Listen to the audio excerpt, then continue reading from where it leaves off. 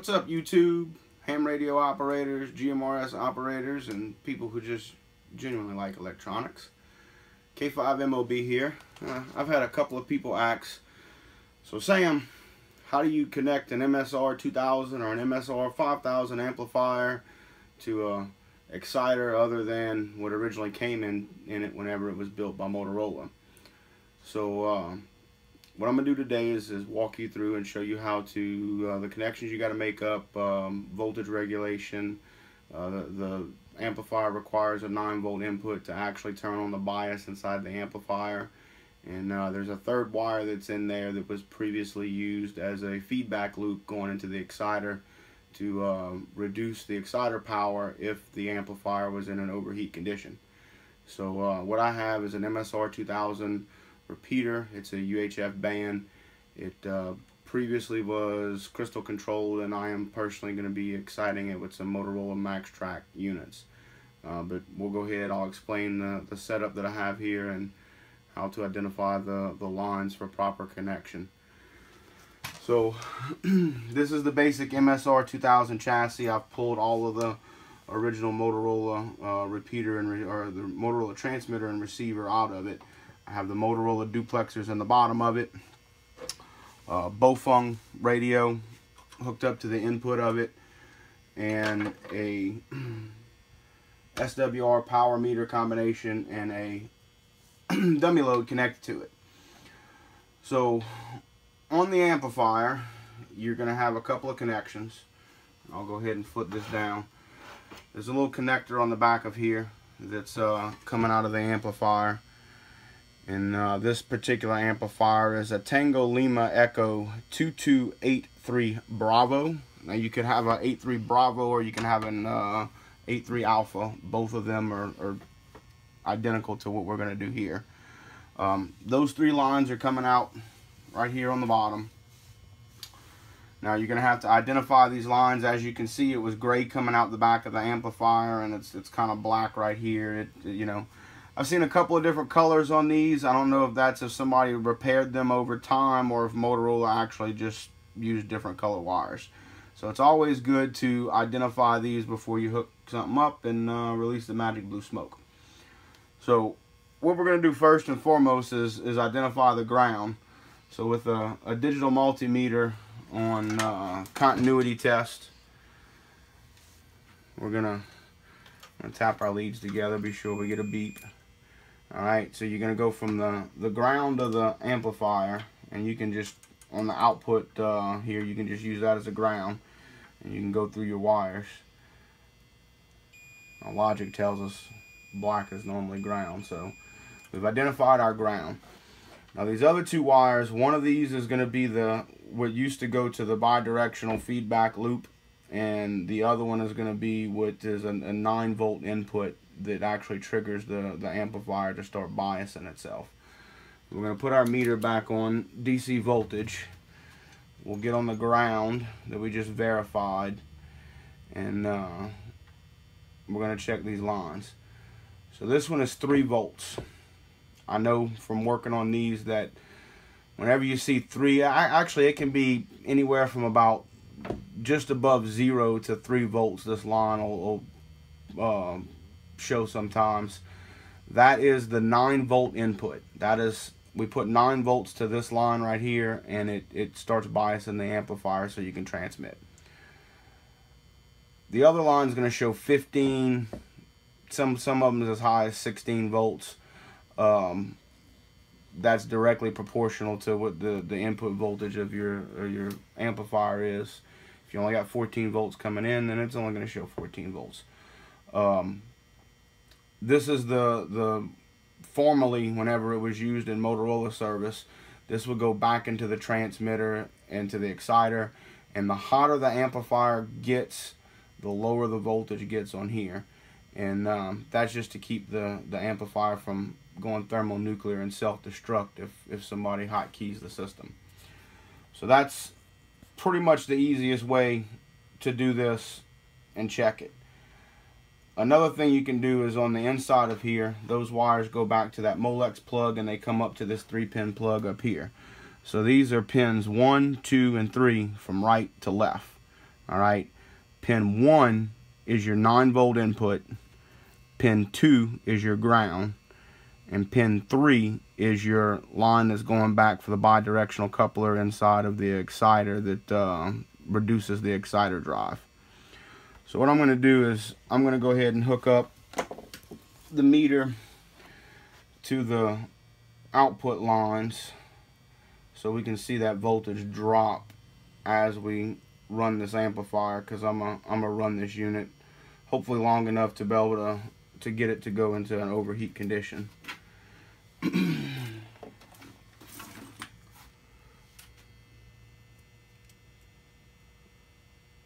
Now,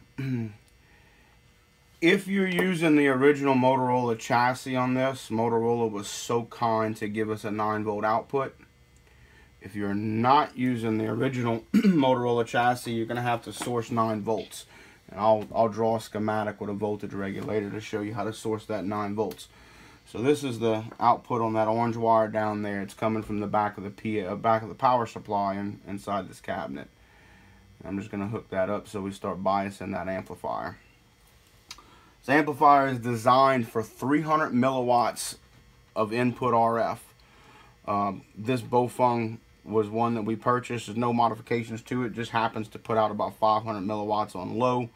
It's actually a little bit lower than the rest of them that's made, but it's great for testing this. So this amplifier was originally designed to operate on 451 megahertz, and I'm actually going to go down to 444-800 just to show you that it operates in the ham band. Now while we're doing this, I'm going to keep track of the temperature of the amplifier. So as per the Motorola service manual, whenever you're going to tune one of these amplifiers, there's 2 potentiometers on the lower right hand side of this board. You're going to be sure both of these are turned all the way clockwise. And then the third potentiometer is a little green one. It's labeled R911. You're going to turn that potentiometer all the way counterclockwise. What this is going to do is reduce the output of the transmitter. Well, actually, when I key it up, we're going to see 0 watts output on the watt meter. So I'm going to go ahead and key the transmitter now. 0 output watts, and I'm going to turn this up. This is a 100-watt deck. I'll go ahead and turn it wide open. You can see the meter there. It only goes up to about 100 watts. Some of these things actually do 130 watts out. I'm going to tune this back down to 50 watts because the amplifier was originally designed to be intermittent duty. So generally we try to reduce it by 50% whenever we're moving them over to ham band. As you can see, the output of that 15 volts is now down to 13.93. I'm going to start a timer and we'll see how hot she gets. Now as I'm doing this, I'm going to have to drop this radio. I think I got a 2-minute timeout timer on it. And we'll rekey it and we'll see how hot she gets. I do this to every amplifier that we convert from commercial duty over. I want to be sure that I can key it for, you know, a while without it overheating.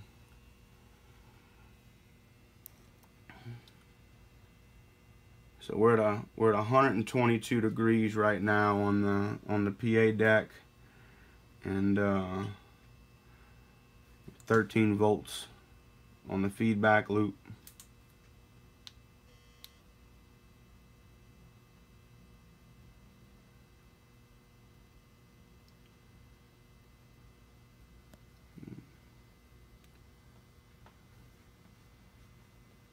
Bouncing back and forth between 115 and 116 on the PA, and we're still at 14 volts on the feedback loop.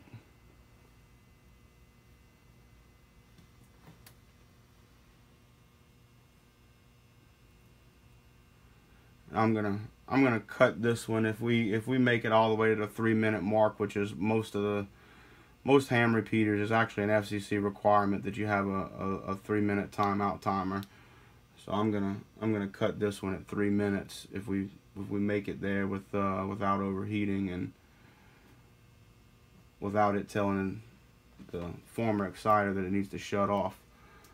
I mean, to be honest, I run these things for 30 to 45 minutes normally, and I'll key it with the service monitor and just let it sit there, and be sure that we can run it at 50 watts output without overheating anything before we put them in the ham duty. So we're at 117, 118 degrees Fahrenheit, and we're still at 14.11 volts on that feedback loop. And you'll know pretty quick. I did one of these a few months ago, and I was only able to get 30 watts out of it and within 7 minutes it was up to 130 degrees, 135 degrees, bouncing around. So we're still at 119, and we're still at 14.14 voltage on the feedback, and we're almost at 3 minutes. We just went up to 121, and we're 14.5 volts. So we're over the 3 minute mark there, and any repeater controller that's set up properly would have dropped this deck out.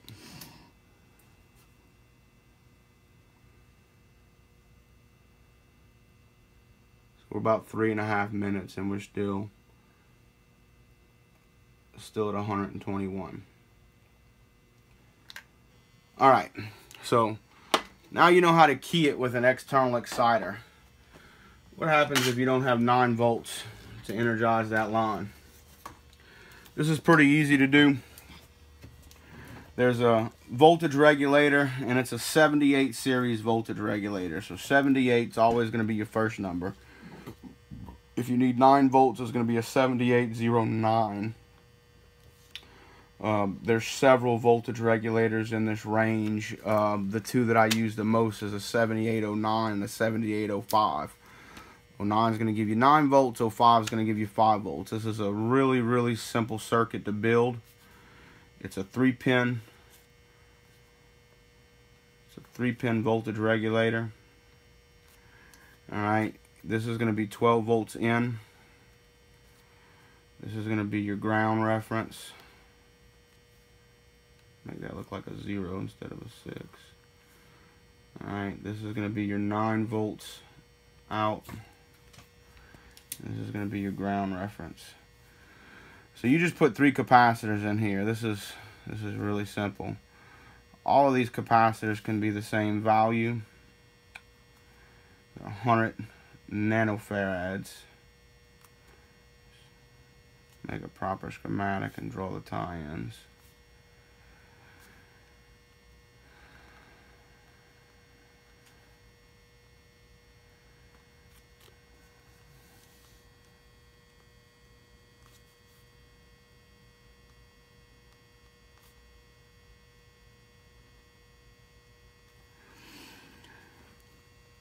This side of this 12 volts, you're going to want to source this off of a COS, off of a core, or if you have a repeater controller that actually, you know, has an amplifier trigger on it, you're going to want to source this from a place like that. You only want to turn the bias on the amplifier when the repeater actually needs to transmit. I mean, anybody that's been around RF knows an amplifier sitting there just biasing with no carrier and no intelligence. You have the possibility of all kind of intermod, and you're probably going to piss everybody off at the site that you're on. So you know, just be sure to trigger this with COS or core. Pin 1 is your voltage in. Pin 2 is a ground reference. Pin 3 is your output voltage. Put these caps in there. Like I said, 100 nanofarads will work perfectly fine, and always bring it to pin 1 inside of here, and that ought to get you running. I always check these things. Please, by no means should you install one of these and just hook it up and crank it wide open. You're going to smoke the PA deck. You always want to run it in some type of duty test. Hook it up to a really good dummy load. We shot a video actually previous to this one, and I hooked it up to the smaller dummy load, and got the dummy load smoking hot within about 3 minutes. So other than that, if you have any questions, post them in the comments below. I'll try to get to them. Happy hamming, happy GMRS, and happy electronics. K5MOB signing off.